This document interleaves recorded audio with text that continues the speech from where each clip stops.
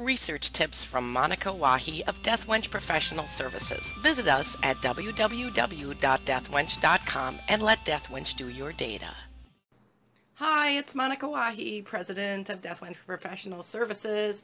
It's our ongoing saga where we are analyzing a fake data set of fake people who survived a myocardial infarction, and we're demonstrating a basic survival analysis in R. Now, since epidemiologists love to calculate risk scores, in this video we're going to calculate the TIMI risk score, or TIMI. So here is a web page with the TIMI risk index in it. It's probably pronounced TIMI, but I like to say TIMI. And I didn't invent it. It was invented by the people down here. Alrighty, so let's just notice the ingredients that go into this risk index. There's heart rate or pulse, there's age, and there's systolic blood pressure. And here is the equation. The TIMI risk index is heart rate times age over 10 to the second divided by systolic blood pressure. So now we go back and look at our data set and see if we have the ingredients. Look, we do. We have age at presentation, and we have heart rate, and look, we have systolic blood pressure. I love working with fake data. Before we go too far, I just want to revisit this ugly formula. I'm so sorry, whoever invented it, you guys. This term right here is very ugly. You have to take the age divided by 10 and then square that and put that in this bigger equation, which actually is the numerator in this thing. Oh my gosh. So in order to prevent screwing up this whole risk index, what I'm going to do is make the age term first, make sure that that doesn't get broken when I do it. And then we're going to do the big equation. So let's go over to R. So I'm going to open code that I already wrote. We're going to go down to our where we store our code in our official code directory. I've got a video on that, and I've got a video on how to read in the data, but instead we're going to go here.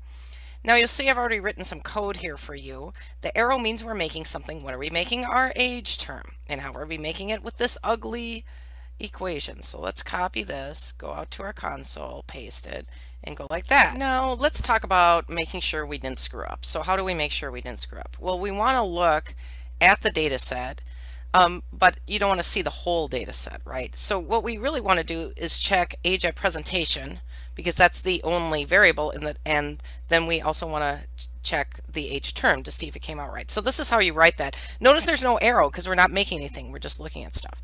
So here's the data set, and then see this bracket, and then see this comma. Why is there a comma there? Because the way R works is first you specify row stuff, and then you specify column stuff. Well, we have no row stuff to talk about here. We just are caring about column stuff. And that happens a lot to us epidemiologists. We don't really care as much about rows as we do columns, so we end up with a lot of this. So here's actually the name of each of the columns we want to see. It knows the data set here, so we're going to copy this code and then just go take a look. And we have to scroll up because we're brought to the bottom of the data set. And remember, we're just looking at age at pres and age term, and here's our row names over here. So let's go down to one that's easy. Oh, here's a 90-year-old. Okay, so he should be 90 divided by 10, which is 9 to the second, which is 81. How about that? Okay, now is the time to actually calculate the risk score. So let's clean up by going to Edit, Clear Console, and then we're going to go do it, right? So here's our code with the little arrow. What are we making? We're making TIMI. That's the name of our field. And how are we making it? Remember that formula. It's a lot less ugly now that we have age term. So we're going to take that as that numerator that I was complaining about, make that fraction, and then that's times heart rate, and that's going to make our TIMI. So let's go copy the code and go paste it into our console. And there we go. And then now, of course, we want to check it. So we're going to look at age at pres, age term, SBP, heart rate, and of course our result TIMI, all our ingredients, and also what we cooked up. And here we go, screen full of numbers. Let's go to the top here. Well, this is a little hard to do in your head, right? But it's kind of looking like we got it, like we got the TIMI risk score. All right, I admit I picked a pretty simple risk score to calculate. Usually you have to transform some variables. Well, if you do, check out my video on creating variables on the condition of other variables. I'll give you a little cookbook for doing that.